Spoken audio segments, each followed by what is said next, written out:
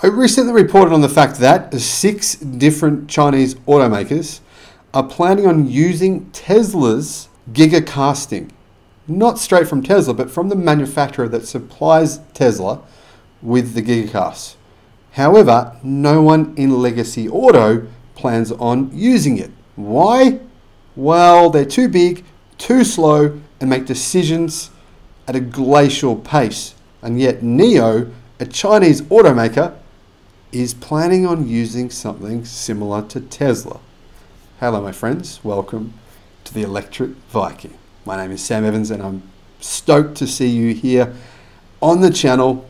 Awesome to see so many new subscribers lately. Fantastic to have you all. Now welcome to all of you and welcome back to everyone else. Now NIO has introduced integrated die casting technology in the ET5, which is their new, well, some are saying Tesla killer, Tesla fighter electric sedan. It's going to compete directly with the Model 3 and with the XPeng P5, which also is a revolutionary vehicle, which I compared against the Toyota Camry and found that the Toyota Camry was basically a heap of shit in comparison. Now, aside from all the incredibly impressive technology in the ET5, it also will come with a semi-solid state battery offering 1,000 kilometers of range. That is next level. Now, some journalists are saying that the automotive industry has been captivated by the look and the pricing of NIO's new sedan, the ET5.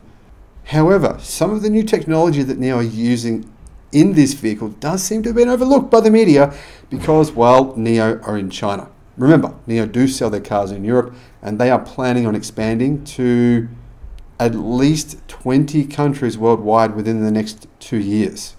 Now, asked by CNEV Post in a December 19 interview whether NIO has plans to introduce large die casting machines similar to Tesla in its production line, William Li, NIO's founder, chairman and CEO, did not give a straight answer, but he did reveal some interesting information. This is what he said: "We are using an integrated die casting process for the rear subframe of the ET5.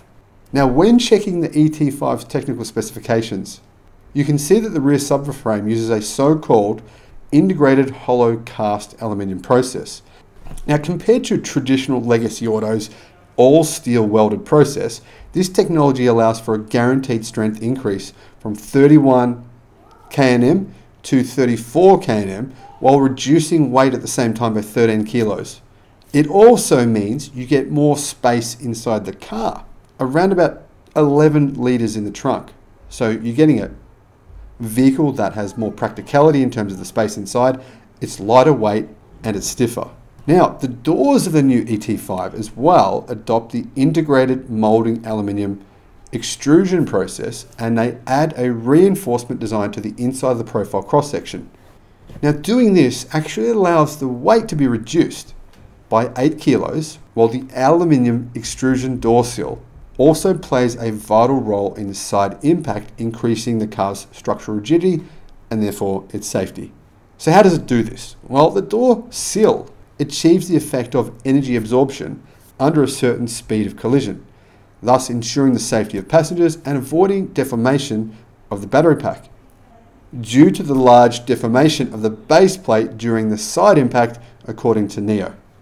Now, in fact, in addition to these 2 changes, which are pretty significant, the NIO ET5 is equipped with the company's in-house developed 4-piston calipers, which also use aluminium alloy and one-piece casting technology.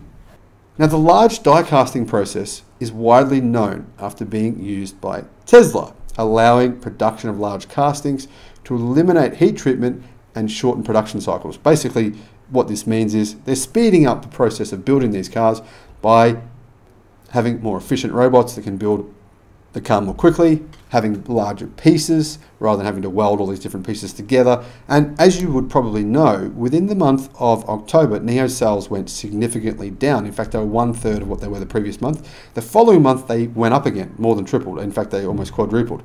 The reason for that: they were installing this exact technology into their production lines in order to make their cars better. Now, tell me, how often do you hear of Legacy Auto doing this? making these kinds of significant changes. You don't really. You know what they do? They do the same thing that they've always done.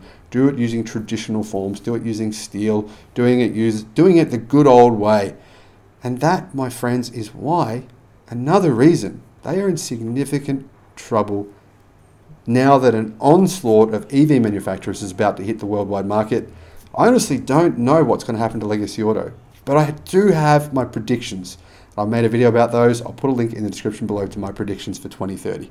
Thanks for watching the video. I look forward to seeing you again on the next one. Bye-bye.